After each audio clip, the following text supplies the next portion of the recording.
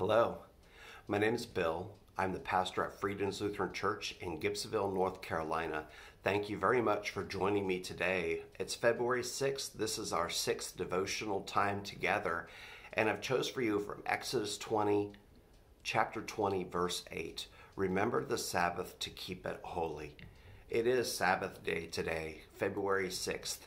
And what does that mean? I think a lot of us have kind of forgotten Sabbath. We're doing the opposite of the commandment. We forget how important it is to take a day to rest our bodies and have our souls inspired. You know, inspiration means breathed into.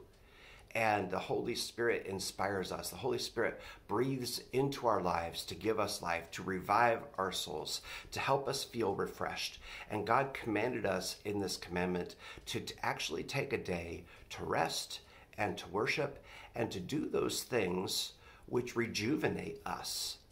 And sometimes we forget just how important that is. So I want to commend that to you today. Take today and find rest in it.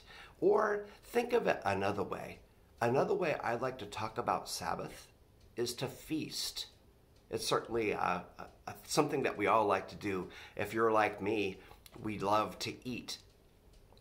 And so we dine upon a number of things that feed us, mind, body, soul, spirit, heart, and our very, very lives. So what do you do to feast? Well, let's see. We'll start with a feast of rest. Actually getting 7 or 8 really good hours of sleep in. That's a great way to start the Sabbath. We also feast on good food. Oh, what is the food that is comfort food? What is the food that inspires you? What is the food that tickles your taste buds and leaves you wanting more? Take that time on a Sabbath day to eat good food, whatever that is for you. Whatever really gets you excited about living life to the fullest. So we eat on rest, we dine upon good food, then we really begin to feed our souls, feed our spirits, be inspired. We dine or feast upon good relationships. Who are those people, the important people in your life? Who inspire you? People who you want to know more about and share, do life with. So you spend time with your family. If you're married or you have a boyfriend, girlfriend, you spend time with your significant other. You spend time with your kids if you have them.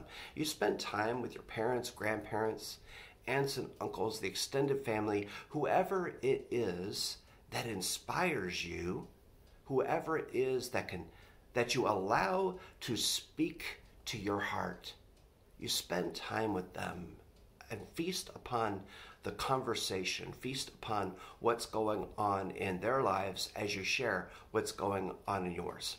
And probably the most important feast of all is to feast upon God, to feast with God's word, to feast with God in worship, to feast with God in the presence of other like-minded believers in the faith.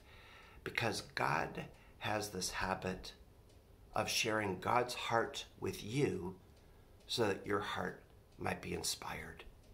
Your heart might be touched. Your heart might be rejuvenated. And I don't know about you, but for me, in this day and time, with all the stresses and all the disruptions around us, I need that. I need that moment of inspiration with God. That moment where God breathes into me and lets me know that I'm loved and that God will never leave my side. So folks, remember the Sabbath. Don't forget it. Instead, honor it. Honor it. Lift it up. Make it an important part of your life. Remember the Sabbath, that day of rest, that day of feasting, to keep it holy. Set it apart as a special time when you allow God to rejuvenate you through good sleep, good food, and great relationships. Thank you, folks, for working with me through this little piece of scripture. I look forward to spending time in devotion with you tomorrow.